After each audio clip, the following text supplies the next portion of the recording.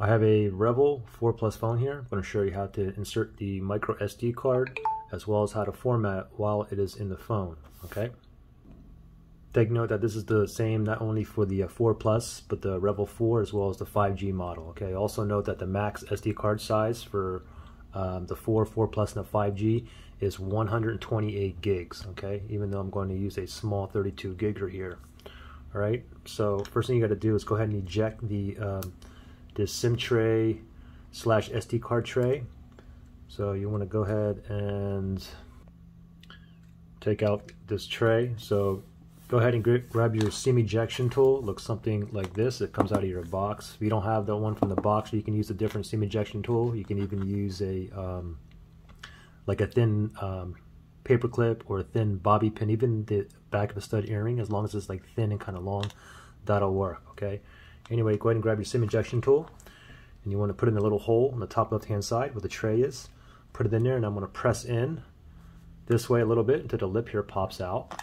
And I'm going to slide it out just like this, and we're going to put the SD card here. Okay, the SIM goes in here, the SIM card. We're going to put only the SD card in there.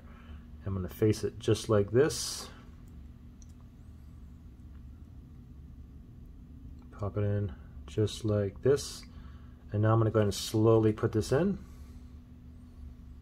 Slide that in, just like that.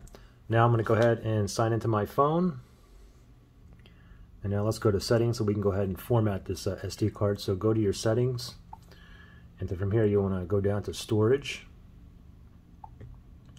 Now you're under portable storage. You should see your micro SD card. If you don't see it down here, then you need to reinsert the SD card, or maybe it's corrupted. Okay. Anyway, I have a Samsung SD card in here. It doesn't matter what brand SD card you have.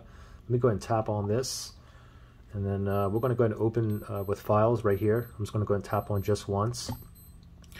Now we're in here. All right. Now top 3 dots, top right hand side. Tap on that, and then we're going to go down to storage settings right there. And now we can simply format right here. Okay, so I'm going to tap on format.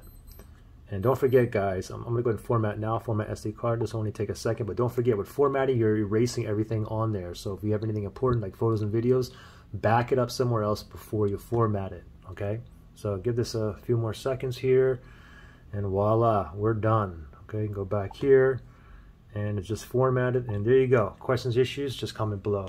Good luck.